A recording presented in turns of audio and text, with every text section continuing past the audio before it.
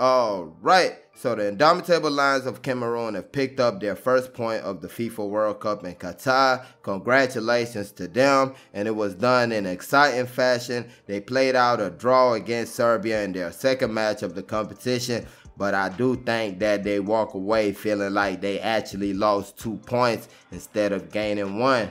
Before we get more into detail, please don't forget to like and subscribe. Thank you very much. So yeah, the Group G matchup between Cameroon and Serbia ended in a 3-all draw. I remember saying the match between Ghana and Portugal was a roller coaster of emotions, but I guess Cameroon and Serbia felt they had to one-up those guys because they definitely played a roller coaster of emotion type of match. Jean-Charles Castelletto, Vincent Abubakar, and Eric Choupo-Moting scored the goals for Cameroon, while Strahinja Pavlovic, Sergej Milinkovic, and Alexander Mitrovic scored the goals for Serbia. At the end, all is even, and I feel like that's about right. I feel like both teams kind of had their moments. You go to the 10th minute of the match where Alexander Mitrovic hit the bar. A nice opportunity, beat his man, took a nice strike with his left, but it crashed right into the upright. Then Cameroon were led off once again by a miss by Mitrovic, the 17th minute of the match. A really good opportunity for him. A player of his caliber really should be finishing that attempt right there. The 19th minute came Cameroon's real first good opportunity of the game. Pierre Koundé's shot, it got saved the first time. He took it the second time and he kicked it wide. A real nice position he was, and really could have taken advantage of that also.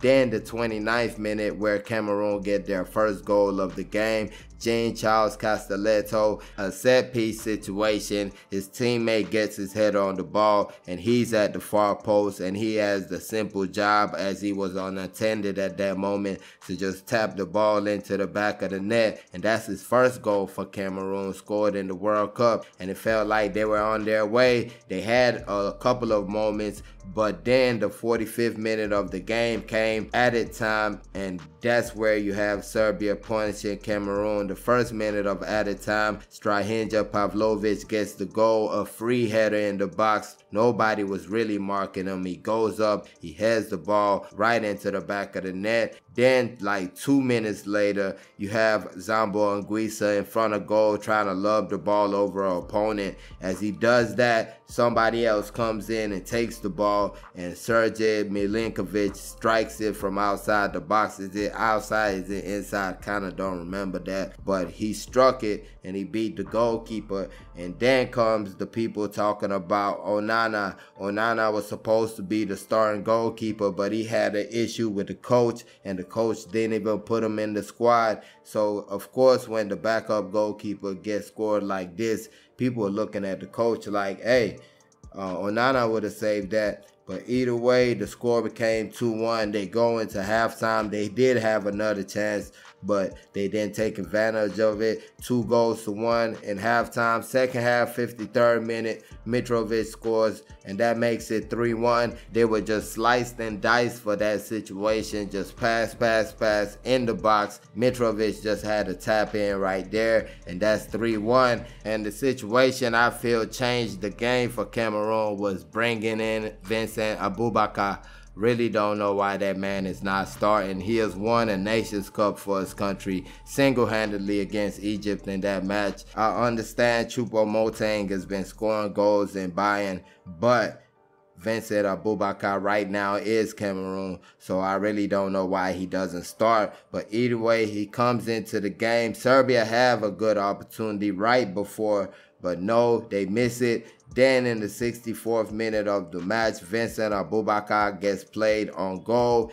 He doesn't know if he's onside or off. He takes away the defender, lobs the ball over the goalkeeper. It bounces into the back of the net. The flag goes up for offside. So now VAR has to check. That's the rule with FIFA now. You let the play go on all the way, then you go back and check. And it was done the right way this time, and thankfully so, because when VAR went back, he was cleanly onside. and that goal definitely counted. So the score is 3-2, 3-2 in favor of Serbia. And 2 minutes later, you had the second finish. Vincent Abubakar again played through on goal, and he unselfishly puts the ball in for his teammate Choupo-Moting, just plays it across the field, and Choupo-Moting gets the easy tap in. And I tell you guys this, if Cameroon had been playing like that since the first game, they would have beat Switzerland, because they had a couple of opportunities just like that, and the player would want to take it all the way and shoot. Just pass the ball to your man. You see him running in, you just play the ball across.